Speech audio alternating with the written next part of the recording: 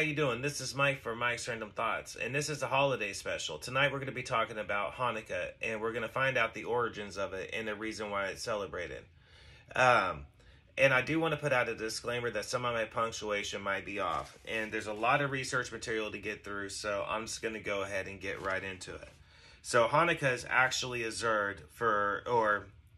Hanukkah takes place for 8 nights and 8 days, and it starts on the 25th day of Kislev, according to the Hebrew calendar. Now, this occurs around the late time frame of November to later December in a Gregorian calendar. This festival is witnessed by lighting of the candles. It is called the menorah, which has 8 branches on it. Now, one of those branches is actually typically placed above or below the others. Now, this candle is actually used to light the other candles, and it is a unique candle. In fact, it's called the attendant. So on every single night, an additional candle is lit by the attendant. Now, this happens until all 8 candles are lit together on the final night of the festival. Now, naturally, other activities do take place, such as singing of Hanukkah songs and playing of the game of dreidel. Now, as well as eating oil-based foods. So since the 1970s, the worldwide Shabbat Hasidic movement has initiated public menorah lightings in open public places in many countries. Although it is originally initiated as a feast, which is not in corresponding obligation, now, therefore, is considered a minor holiday in strictly religious terms. Now, still yet, saying that, Hanukkah is kept a major cultural significance in the U.S. as well as elsewhere among many Jews due to it occurring around the same time as Christmas during the holiday season.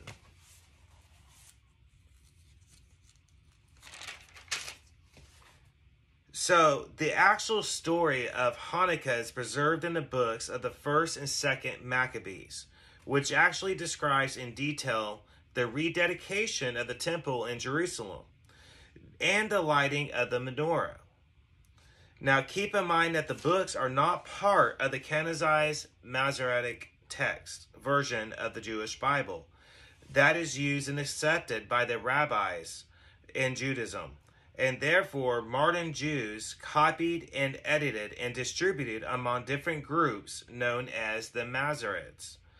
Now, between the 7th and 10th centuries of the Common Era, then again, the books of the Maccabees, which included the mid and 3rd century BCE, the Roman Catholic Church and the Orthodox churches considered the Maccabee books as canonical parts of the Old Testament. Now, the 8th day rededication of the temple is actually described in the 1st Maccabees, although the miracle oil does not appear here. There is a story, though, that is similar in character and is actually older in date. It is the one that is included in the 2nd Maccabees, according to which the relighting of the altar fire by Nehemiah, which is due to a miracle which actually occurred on the 25th day of Kislev. Now, in which appears as the reason for the selection of the same date for the rededication of the 8-day feast of the booths. Similarly, the 2nd Maccabees explains the length of the feast as a namer of the feast of the booths. Now, the Neglant Lunat, 1st century, it contains a list of the festive days. These days are ones in which the feasting is actually forbidden. On the 25th of Kislev of Hanukkah of 8 days, and is not to, hold on a second, bear with me.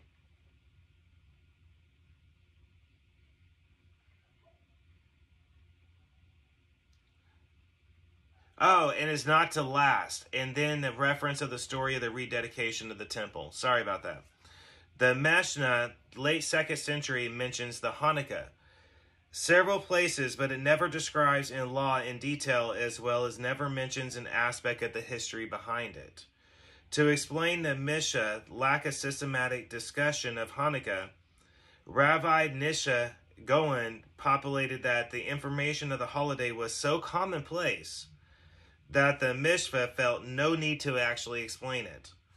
The miracle of the one-day supply of the oil lasting 8 days is actually described in the Talmud, committed and is written around 600 years after the events described in the book of the Maccabees. The Talmud says that after the forces of Antiochus had been driven from the temple, the Maccabees discovered that almost all the ritual oil had been profaned. They found only one unopened jar of oil sealed by the high priest, which is enough oil to actually last for one single night. Now, since it actually burned miraculously actually for 8 nights instead, the time it took to have a new oil pressed and ready. So that was the miracle behind it. The fact that there was only one unopened jar that was untainted, and they thought it was only enough oil to last for one night. But instead, it actually burned for 8 solid nights, which was the exact time frame that they needed to actually press and make ready for new oil. Which is actually incredible whenever you think about it, but there's much more to learn about it. So, the Talmud actually presents 3 options now. The law requires only 1 candle lit each night per household. A better practice is to light 1 light each night per household. Now, the most preferred practice is to vary the number of lights each night. Now, except in times of danger, the lights were to be placed outside one's door or on the opposite side of the side of the mezuzah, or in the window closest to the street. The purpose is to publicly show the miracle is actually being remembered. Sorry about that. The Al Hindizan prayer is recited on Hanukkah as an addition to the Ahmed prayer, which was formalized in the 1st century. The Jewish historian Titus Flusvin Josephus Narcissus, in his book Jewish Antiquities, how the victorious Jewish Maccabees ordered the temple in Jerusalem that had been profaned by the Antioch Ephanes. Josephus did not say that the festival was to actually be called Hanukkah. He said it was to be called the Festival of Lights. The New Testament, John 10:22 through 22, actually says, "Then came the festival of the dedication at Jerusalem. It was winter, and Jesus was in the temple courts, walking in Solomon's colonnade." New IV translation there. So after the death of Alexander the Great in 323 BCE, Judea became part of the Flavian kingdom in Egypt until around 200 BCE. Now this happened when the king Antiochus III, the great of Syria, defeated the king Ptolemy of Ephesus of Egypt at the Battle of Panium. This made Judea become part of the Seleucid Empire of Syria. The new king Antiochus III wanted to comfort the new Jewish subjects, so he actually granted the right to actually live according to the old laws and the old customs.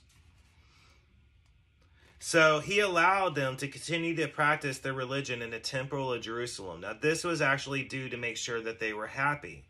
A happy people is a productive people in the simplest of terms. So, however, Antioch Epiphanes IV, who was a son of him, actually invaded Judea in 175 BCE at the request of Tobias. Important to know that Tobias, who actually led the Hellzine Jews factions in Jerusalem, were actually expelled to Syria around 170 BCE, when his high priest Onias and the pro-Egyptian faction gained control from them. So it was exiled Tobias who actually lobbied him to recapture Jerusalem. When the second temple in Jerusalem was actually looted and the services stopped, Judaism was actually completely outlawed. So in 167 BCE, Antiochus had ordered an altar to Zeus be erected in the Jewish temple. He then banned the circumcision as well and ordered pigs to be sacrificed to Zeus at the altar in the temple. And this is blasphemy to the Jewish people, and also smacking their God in the face. And at this time, there was a lot of control factions between the Greek and the Jews, and that's the reason why you heard Zeus' statue actually being erected in there. So these actions actually provoked a huge, large-scale revolt, naturally.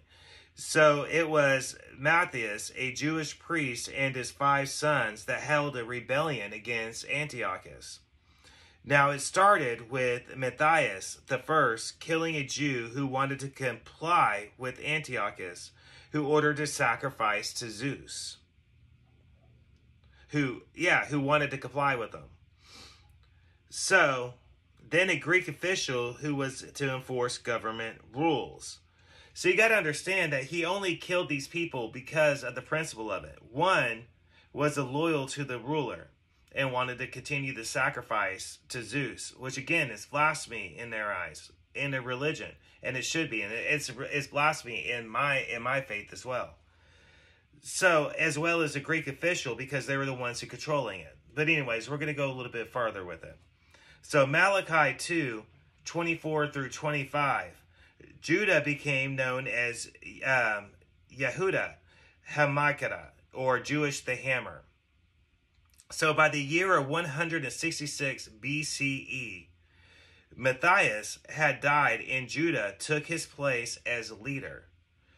Now the temple was liberated as well as redirected. Now the festival of Hanukkah was then instituted to celebrate this actual event. Judah ordered the temple to be cleansed and a new altar be built in place at the polluted one, as well as new holy vessels were actually made.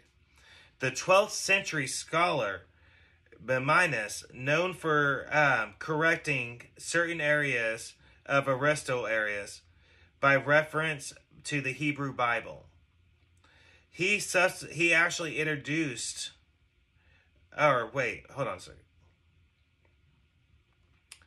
He introduced Aristotelianism to both Jews and Christian scholars and described Hanukkah thus in Mishman Torah, the authoritative 14-volume compendium of Jewish law.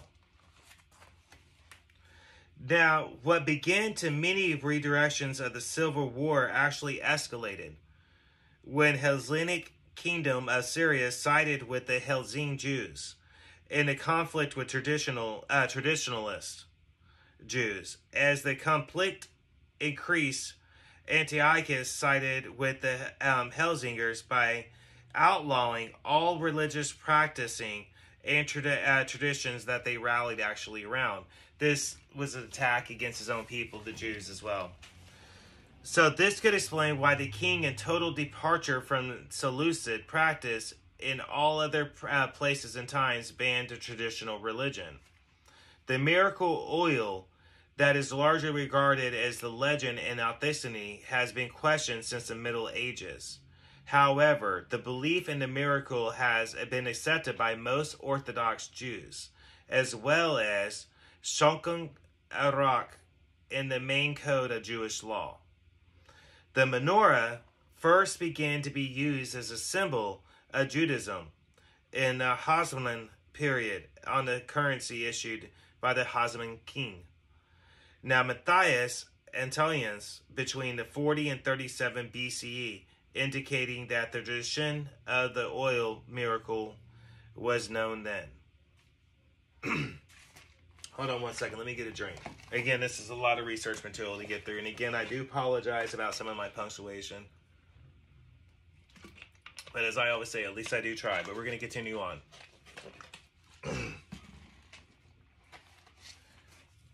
So Hanukkah is actually celebrated with a series of rituals that is performed every day throughout the 8-day holiday. Some are family-based and others are actually communal. Then our special ambitions to the daily prayer service and blessings after meals were actually added. Hanukkah is not a Sabbath-like holiday, and there is no actually obligation to refrain from activities that are forbidden by the Sabbaths, as specified in Sholach Aruch, or Jewish law. People to work, however, usually many leave early in order to actually be home to kindle the lights at nightfall. There is no actual holiday schools are to be closed though. Although in Israel, many schools actually do close from the second day of Hanukkah as well as and to the rest of the week.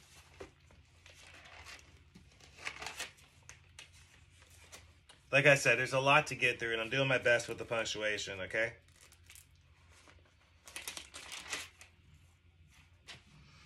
Though many families will actually exchange gifts each nightfall, some, such as books or games, and Hanukkah gift is actually often given to children. So fried foods such as potato pancakes, jelly donuts are actually eaten in the remembrance of oil during the celebration of Hanukkah. Some people also eat dairy products to remember Judith and how she overcame Holofernes by feeding cheese, which made him thirsty and giving him wine to drink. When Holofernes became very drunk, Judith cut off his head. Each night throughout the 8-day holiday, a candle or oil is based light and lit. I don't know why I wrote it that way.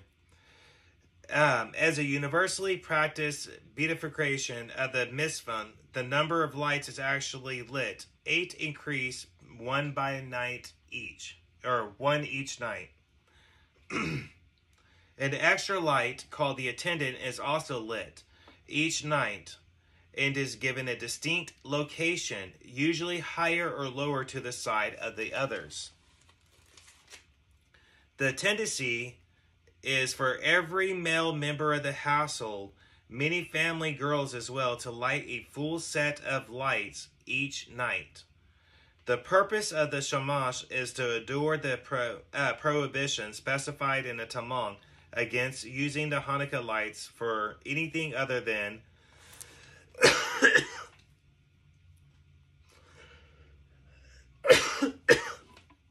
publicizing and meditation of the Hanukkah miracle. This is different from Sabbath candles, which are meant to be used for the lighting of illumination. So altogether, including the Shamash, 2 lights are actually lit on the first night, 3 on the second, and on, ending with 9 in total of 44, 36, including the Shamash. The lights can be candles or oil lamps. Electric lights are sometimes used where places are not acceptable with open flames, such as hospitals or senior homes or veterans and such as that. Most families actually do have a special menorah, and it normally has been placed down from, like family member to family member. So the reason for Hanukkah lights is not actually for lighting of the house, but it is rather to lighting of the homes without, so that people can walk by and should see it and be actually remember the miracle of the oil. Now, lamps are to be set outside or set on the window or near the door nearing the street. only when in times of danger of anti-Semitic persecution where lamps are supposed to be hidden from public view. This was in the certain cases in Persia under the rule of Senuserians or parts of Europe before and during World War II. So, according to tradition, the lamps are placed opposite side from the mezuzah. So when one passes through the door, he or she is surrounded by the holiness of mitzvah, the commandments. In general, women are exempt by Jewish law from time-banned positive commandments, although the Jewish law requires that women engage in lighting of the Hanukkah candles, for they too were involved in the miracle. Hanukkah lights should actually be burned for at least 30 minutes after it gets dark. The custom is actually to light them after sundown, although some actually do light them much later.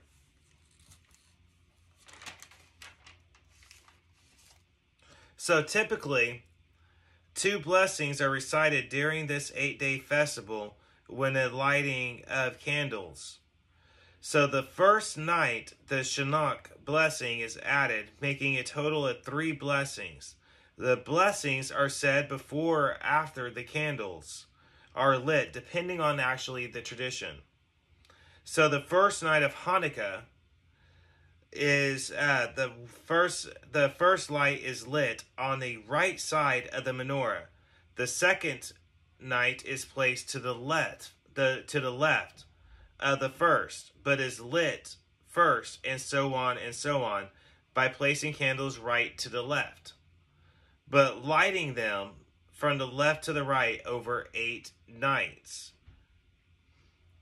So, I just wanted to throw that out there real quick. I thought Hanukkah would be, of course, naturally part of the holiday special. And again, I wanted to... I know some of my punctuation was way off on that. I do have many friends of mine that are in Israel as well as in other countries that are Jewish. So I just wanted to throw it out there. At least I did try, guys, on it. So, but anyways, Hanukkah is much more than just lighting of candles and spreading joy like so many people think. There's actually a big significance. There was warfare involved in it, and there was a miracle involved in it that can only be described as God. So, now we know the actual meaning behind Hanukkah and the reason why it's actually celebrated is much more than what people think. And again, a special significance of the fact that they're supposed to place it in the window or the door outside, and you're only supposed to hide it from public view in times of persecution and anti-Semitism. That's also important to know. But so many people do not know the actual traditions of the holidays and the reason why we actually celebrate them.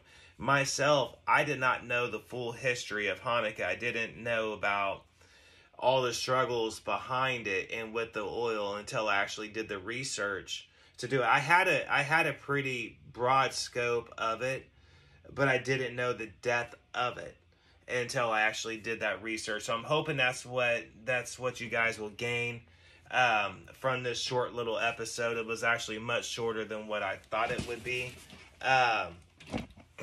So I hope there was enough information in it. But again, happy holidays to everybody. And again, I hope you guys enjoyed that. I'm going to include some bonus features as well. Again, everybody, Merry Christmas, Happy Holidays, and Happy Hanukkah to those of you that are Jewish, that are watching, or will be listening later on. Again, Merry Christmas, and everybody have peace, love, and good vibes, and everybody have a great night. This has been Mike. I'm out.